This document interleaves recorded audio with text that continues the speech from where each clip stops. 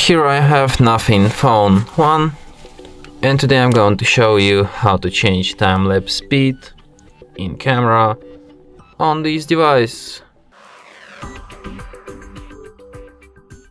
So firstly you have to open camera, then switch to time-lapse mode by going to the more, then select time-lapse, and by tapping on this icon here you can change its speed.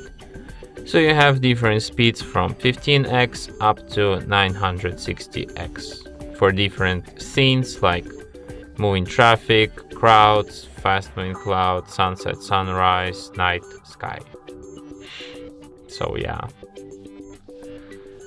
And that's it. Thanks for watching.